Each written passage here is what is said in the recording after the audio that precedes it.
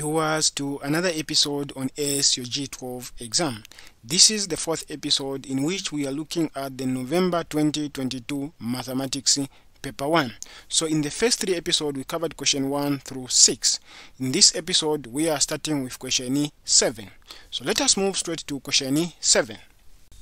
Given that 2, negative 1, negative 4, are consecutive terms of an arithmetic progression, find the A, common difference D, B, formula for the nth term. So basically what we are given in this case is the fact that this is an arithmetic progression, and there is always a question on arithmetic progression. Then we've been given 3 terms, consecutive terms. Then question A requires us to find the common difference. What we know is an arithmetic progression is given by t is equal to the first term plus basically n, the nth term, minus 1 times the common difference, which is d. So what we know is basically from this information we can find the d. We know what the first term is, which is basically A is the first term, so the first term is basically a 2. What is basically the second term? So the second term we know what it is negative 1. So let us say we need to find t1, which is t1 is basically A, which is 2. Then we need to find t2. T2 is basically equal to negative 1. Then substituting in this, what we end up with is basically negative 1 is equal to basically A. What is A? A is the first term, which is a 2. Then plus, then n is t2, is n2. So it's 2 minus 1, then multiplied by d. So we are looking for the difference, which is basically d. Then we have negative 1 is equal to basically 2 minus 1 is a 1 plus 1, then multiplied by d.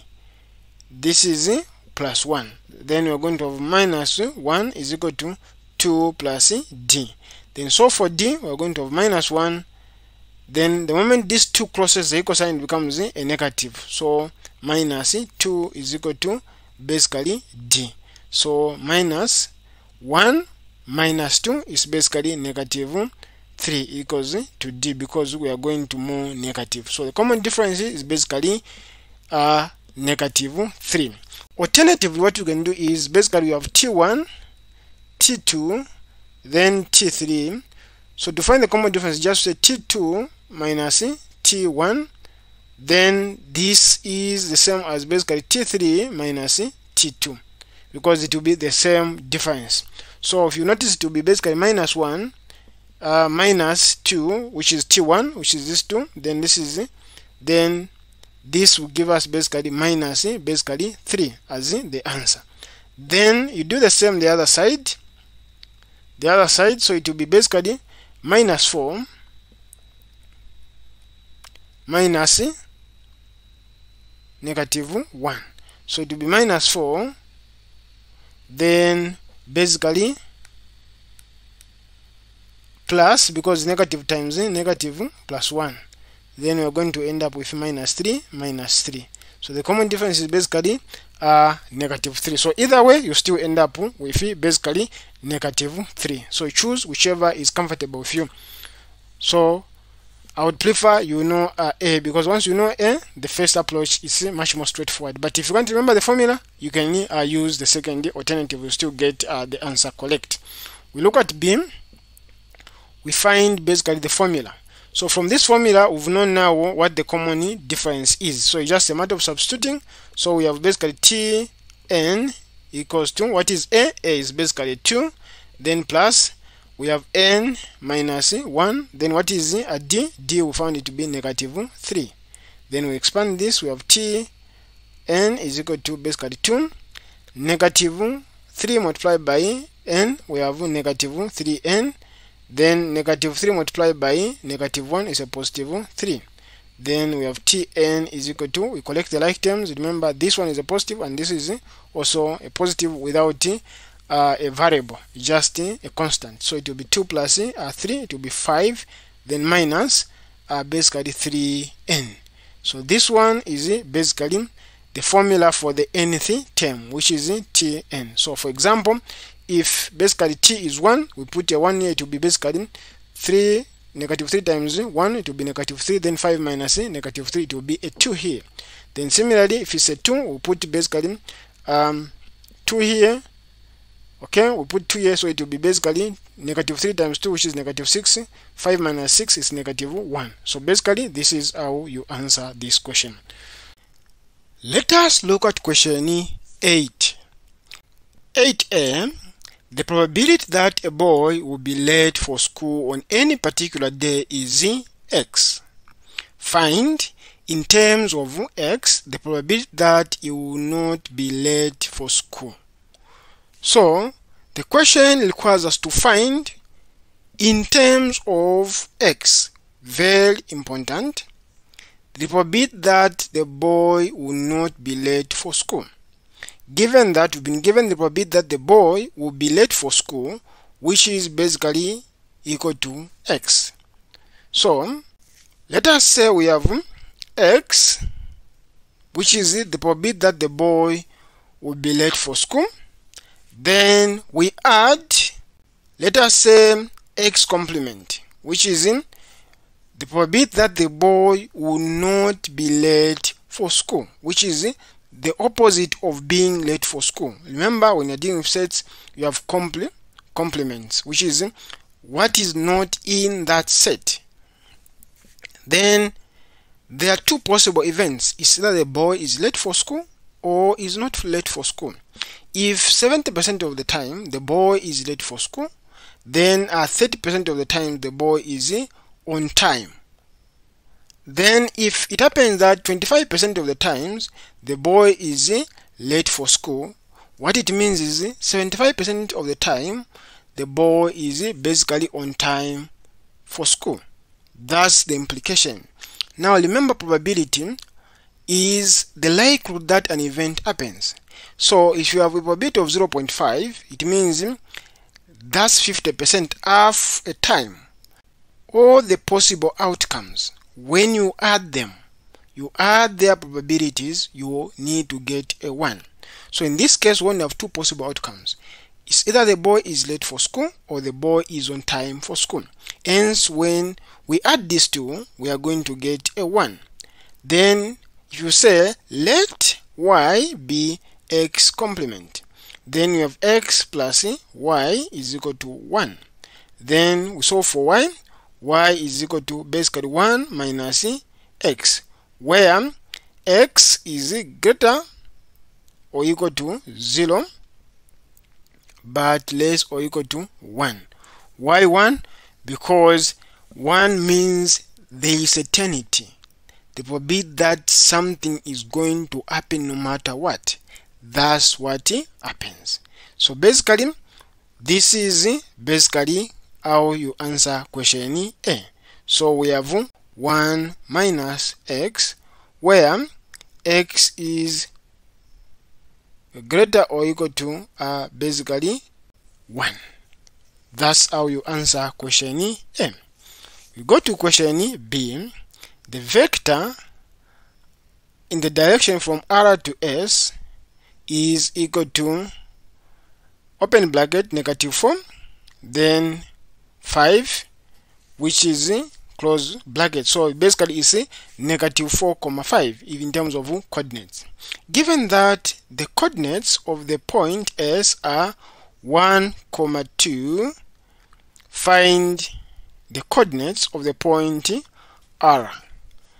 So we need to find the coordinates of point R. So what we are given is movement from R to S. So to make it easier for you, I'm going to draw a line. So this is the line. I shall call this to be S, then this to be R. Then if I were to do basically a Cartesian plane somewhere, and I imagine a Cartesian plane, this is X, then this is Y, then this is 0. So all these points are measured relative to the origin. So S is basically, which is this one, 1, 2, like this. Then of course, we have R, which we are being required to find.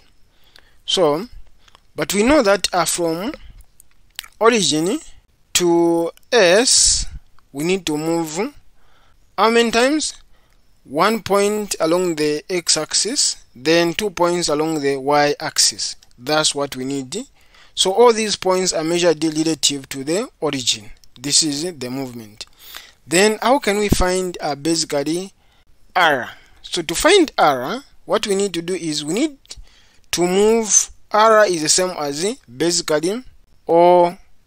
That's what it means. So for me to move from basically R to S, it's the same as basically moving in the opposite direction.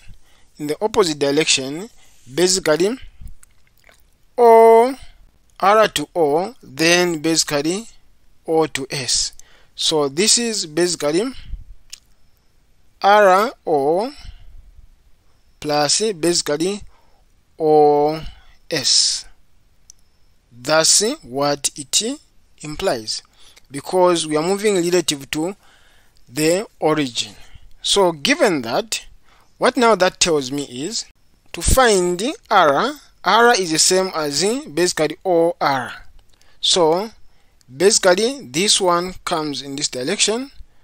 So once that's the case, I'm going to have minus RO is equal to OS. Then this one closest to the equal sign becomes also a negative.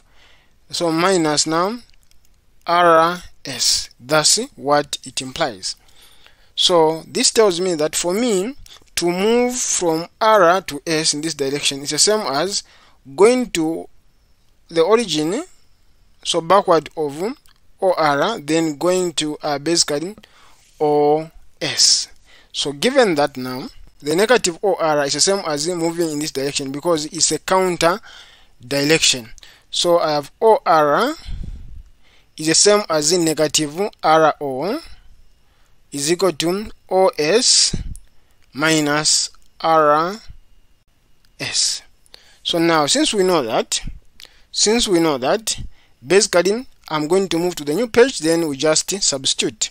So remember, we know what basically OS is. OS is which is 1, 2. This is OS. Then we know what RS is. You see, basically this one. Maybe without going there, I can use this space, which is here. So I have OR is equal to, which is the same as just basically R, is equal to what is OS is 1, 2, then minus RS, which is basically minus 4, then 5. Then we subtract this. What we are going to get is 1 minus negative 4 is basically a 5. Then what we have next is basically 2 minus 5, which is negative 3. So once we have that, we are going to have basically a 5, then negative 3 here as our answer. So basically, this is how you answer this question. Thank you viewers for watching this video. If you are new to this channel, consider subscribing to our channel because we've got so much content for you. So once you subscribe and go to our YouTube channel, you'll discover that we've got extensive exam revision where I've covered questions in mathematics, physics, and chemistry. Then we are also adding more subjects. We've got also another section which is topic-based exam question revisions. This is the best section for you if you are facing any challenges in any specific topic. Remember, for you to master anything, you need to know how questions are asked. Hence, we give you tips and tricks by giving you extensive explanation to each and every question.